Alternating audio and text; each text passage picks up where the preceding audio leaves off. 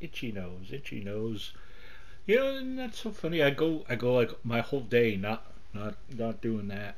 I know that I bring that up a lot. Anyway, today is Saturday, July the 9th of 2022, and I am, of course, your your host. Not with the most, but with some something. John Anthony Francis Wilcox. The not the first, second, or third, just sort of the one and only, if you will, in a non-egotistical way.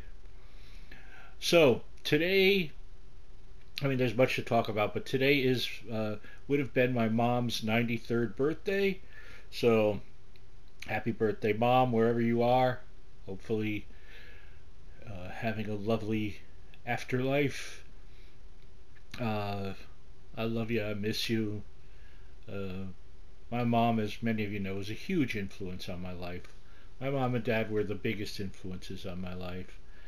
Um, she was massively creative.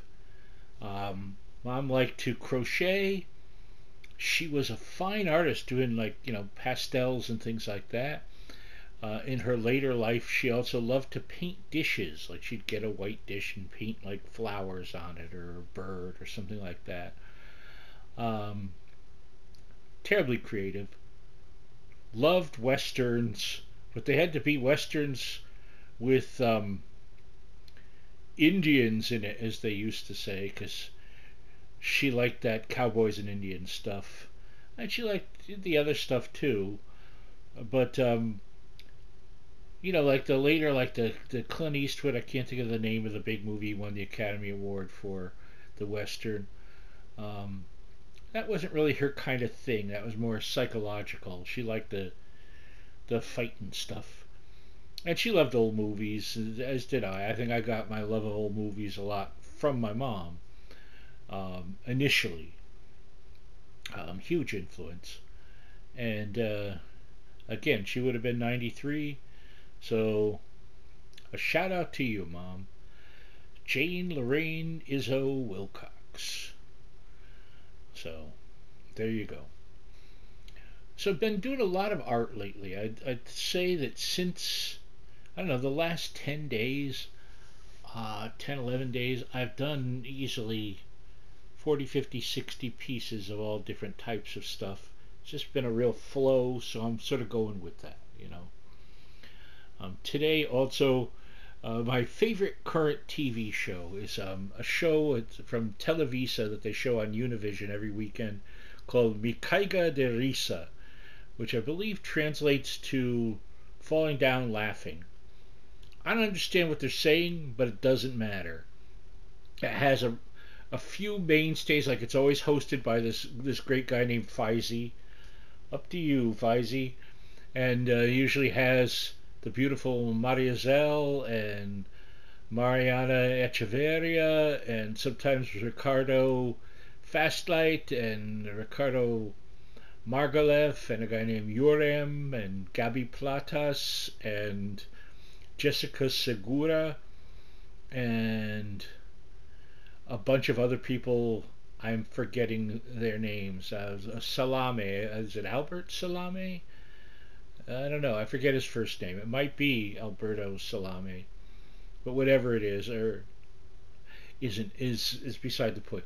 It's a great show. It's a 2-hour show where all the people involved, and they'll have like a guest person come in every week, and they run through all sorts of weird and sometimes painful things. There's one thing where if they get the answers wrong, they have to hold these two metal bars while they shoot electricity through it. Or they have a thing where they play a piece of music and the first person starts dancing, the second person has to replicate their move and add a move, and it keeps going through about 5 people until someone gets the order wrong, and then they're cast off until it's down to the last 2 people, that kind of thing. And then they always end the show with a thing called Scenario Inclinado or Inclinito, whichever it is. It's a stage that's at this angle, but the camera shoots it so when you watch it on TV, it looks like that. but they're all really having to kind of walk uphill and do this wacky storyline on a wacky set, and they get doused with water and sprayed with glitter and who knows what. So I watch that every week. It's my favorite thing on TV. Doesn't matter. It speaks the universal language of funny. So that's a great thing. Uh, I've had a wonderful time this week talking on Twitter with my friend Liana. I love Liana. She's absolutely wonderful. I want to grow up to be her. She is so smart and interesting, and just she's a fantastic person. I I don't know why I'm worthy to be her friend, but she finds me worthy, and I'm very grateful for that. So, oh, some thingies. It's been show and tell lately. This week, two things. Today I got in my box set. Oh boy, I feel like a little kid here. Five CDs. The first five CDs from the band, the '60s band, the Association. Along Comes Mary, Cherish, Never My Love, Windy. Great stuff. Love them. Just got that today. Just listened to the first album. Wonderful. And I also got this Gong. What is it? High Above the Subterranea Club 2000. Great gig. It's a CD and a DVD of the complete concert because they couldn't fit the whole thing on the CD. But it's with, for those that know Gong, it's from when David Allen and Gilly Smythe were still alive, and they've sadly both passed. Gong continues though, because David Allen, who was the founder, asked that toward the end of his life that they make sure the band goes on. So beautiful. And once again, yes, the Association. What else? I've been reading this week. I finished up the Rutherford book. I read Prescription Murder. This is the early 1960s play where they got Columbo from. Written by the creators of Columbo, obviously, Lincoln Levinson. And this Prescription Murder was one of the very first episodes of the TV show in the early 70s. They took it from the play. It's interesting to read because I recognize the story, but I see the differences as well. And I've also been going through the Phil Collins autobiography, which is interesting on his perception of things that... I'm sorry. That was weird. I had like a twitch in my eye. I'm falling apart on camera. But so I'm about a third of the way through that book that I just started the other day. And, boy, this twitch in the eye is getting annoying. I got pizza on the way, so not cooking tonight. In fact, we got two kinds of pizza on the way. Regular cheese pizza and a small white pizza. I love white pizza.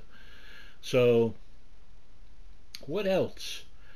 Grace Mary came by, but she couldn't get into the church, so she couldn't bring me communion, but she came and we talked a little bit. That was nice. Took some pictures of a stray cat named Luna that lives around here, that I assume whoever...